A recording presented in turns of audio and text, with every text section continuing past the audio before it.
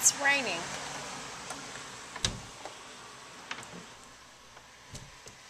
And we're still planning on going out.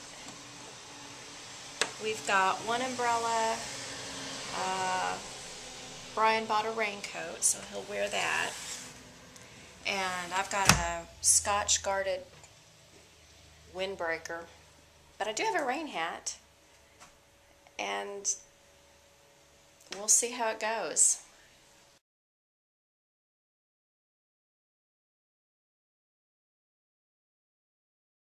I think the goal is to walk the 2 miles all around York and then explore the pedestrian area around the Shambles.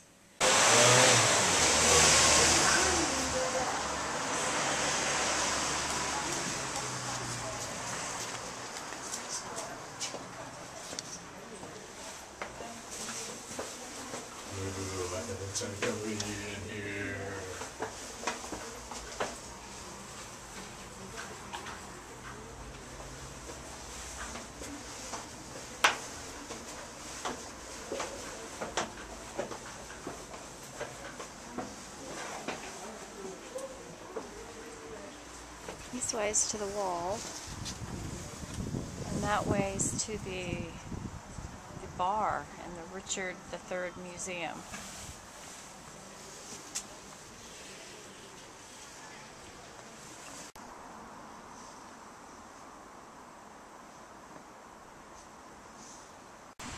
This part is for Logan. We're still on the city wall. Now remember, originally the rail would not have been there, but as you can see, they built their houses so very close to the wall that it would in fact be quite easy to clamber onto roofs and do that roof hopping like they did in the video games you guys play. Fascinating, isn't it? From the walls, I imagine there would be virtually no privacy. Even the backyards or gardens of the affluent would be accessible from these walls. Perhaps that's why they plant lots of things with thorns, like roses, all around. Beautiful, absolutely beautiful.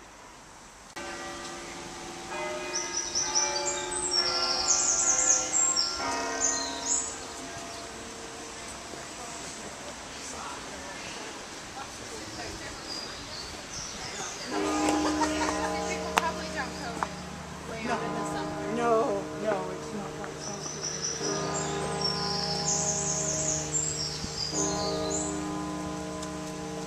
Oops.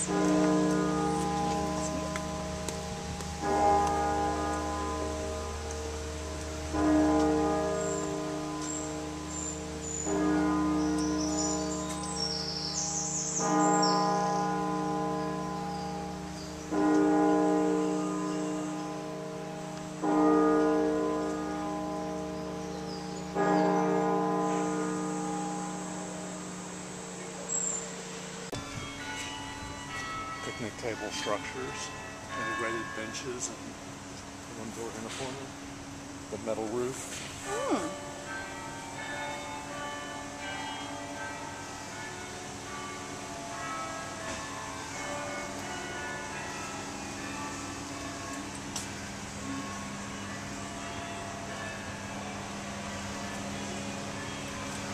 We're at the Yorkshire Museum,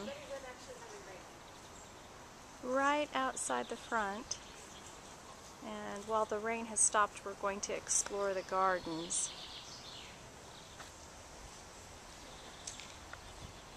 There's the front of the museum. This is a lovely fern garden. The placard here says that in medieval times, ferns were associated with mysticism, fear, and superstition. It was believed that ferns could help you become invisible, which is in fact true. Because look, there he is, and now he's invisible. Anyway, it's a lovely garden.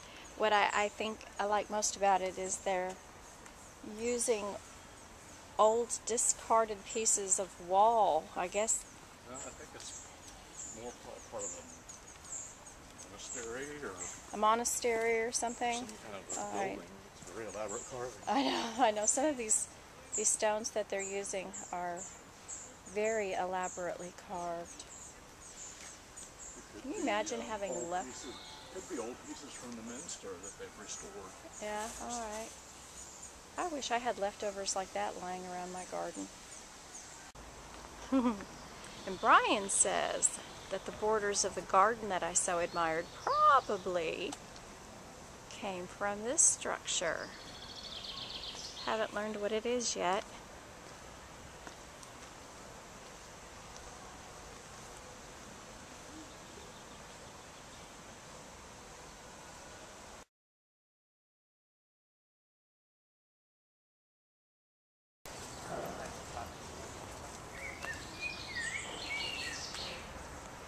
Well, we've been into the museum and it was wonderful.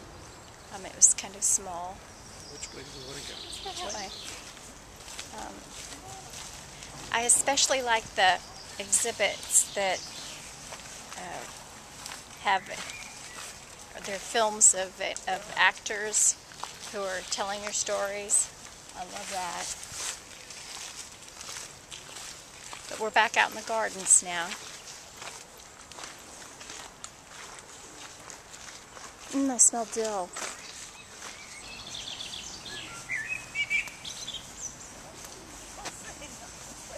Ran across probably 5 or 6 teenagers about Logan's age, and they were practicing a scene from Shakespeare. They were in a little woodland area. Yeah, and they had their little dagger props and other things. And I think it was from The Tempest. So Logan, that's for you.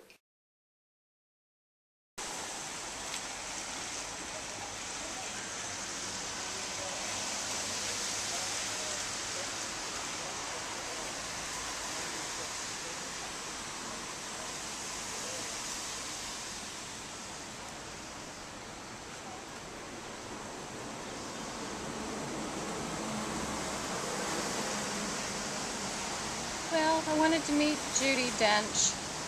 This will be as close as we get, I suppose.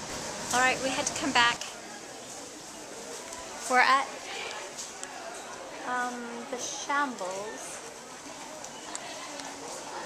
otherwise known as Diagon Alley.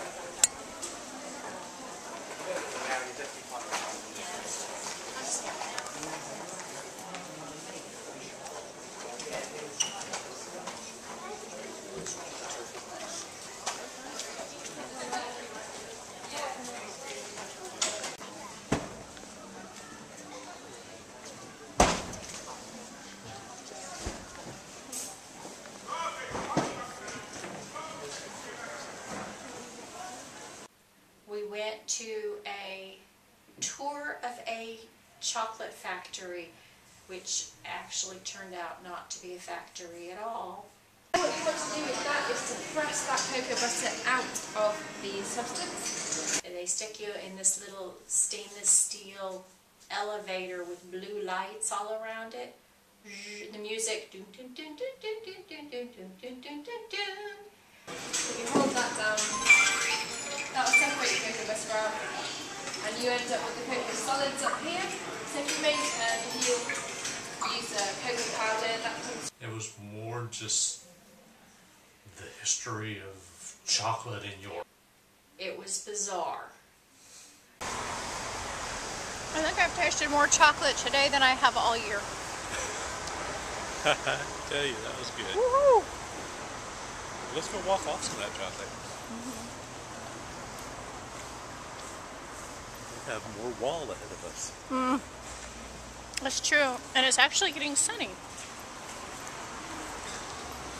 All right, that was incredibly Willy Wonka, wasn't it? Yeah. We'll have to talk about it tonight, okay? Because that was that was just freaky, but very cool, but very freaky. You're interrupting their bath, Ryan. Okay, he was bathing. We've been walking the wall. Our goal is to still get all the way around. It's been thundering and raining though. We have to get off the wall for a little bit and get down. We're going to cross one of the little rivers.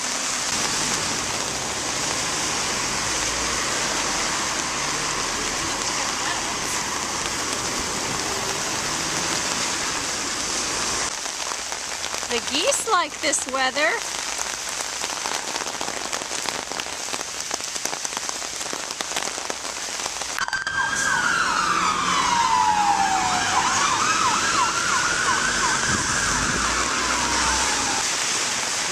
Got a little bit of wall to finish. All right. Then we could go see if we could find the bluebell.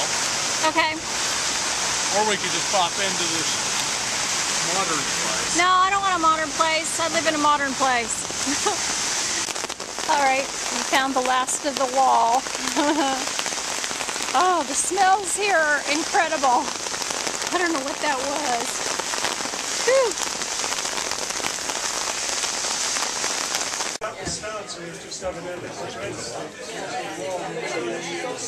What?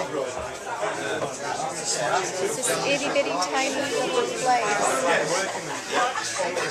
It's called the bluebell. We've been searching all over and it's itty bitty tiny. Was a very historically significant, that still had a lot of the details of its Victorian or Edwardian origins. A lot of the etched glass, window sashes between the different bars. It had a public front bar, a hall with a window through that could serve people in the hall. And This little hall bar. A little hall bar. Oh, that's excellent. then a back smoking room behind the bar. Jersey shuts down, like we used to. Right. Smoke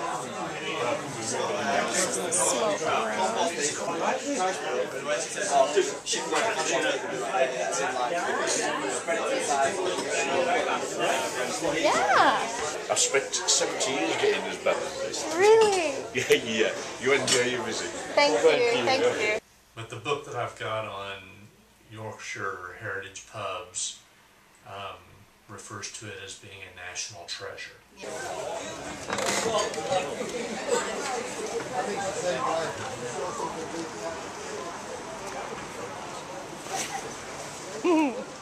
Had an Italian dinner. Yeah. Served by a Spanish girl. Yeah. And there's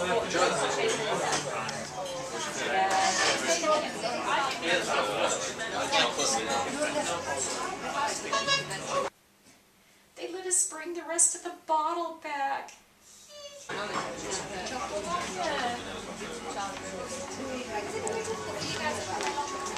Thank you very much. Oh, thank you. Thank you. We think we can hear bagpipes.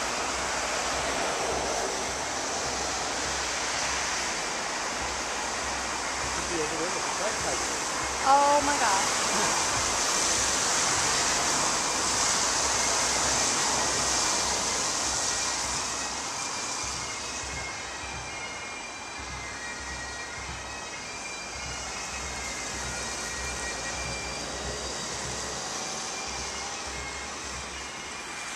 I wish we could go in there.